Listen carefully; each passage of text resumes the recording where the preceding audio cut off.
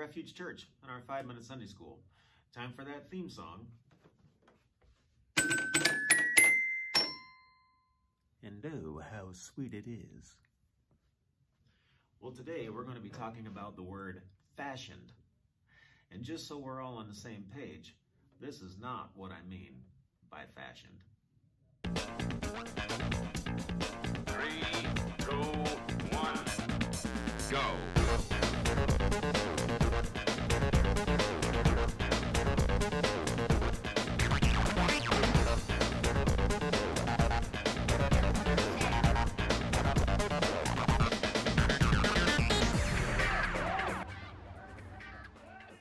Again, that's definitely not what I meant by fashion.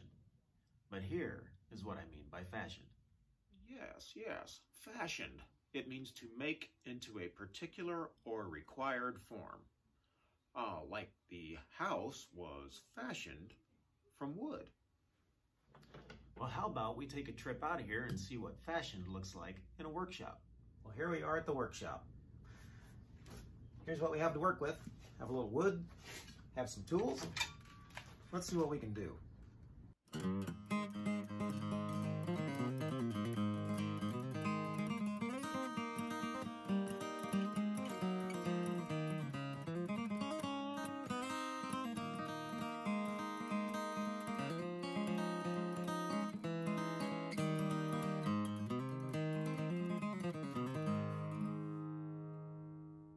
Well, there we go.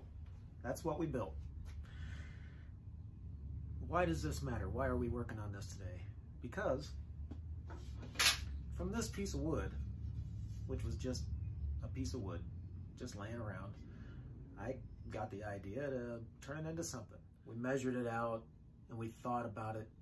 We fashioned it and what was in our mind. And from that, we got this. Something tangible, something useful, something that I can hang on a wall. Or if I really wanted a great big keychain, I could drill a hole in it and I could keep it in my pocket, but chances are I wouldn't like that much. A little too large for that. But here's what we know. In Psalm 139:14, it says, I will give thanks and praise to you, for I am fearfully and wonderfully made. Wonderful are your works. Wow, think about that for a second. This took a little bit of time, even in a speeded up video. But think about how intricate you are, how important you are. Just think how long he is thinking about you, every part of you. He loves you, and he's constantly thinking about you. You were fashioned by the creator of the universe. How awesome is that? You were thought about, you were made, and you were made in the way that you are.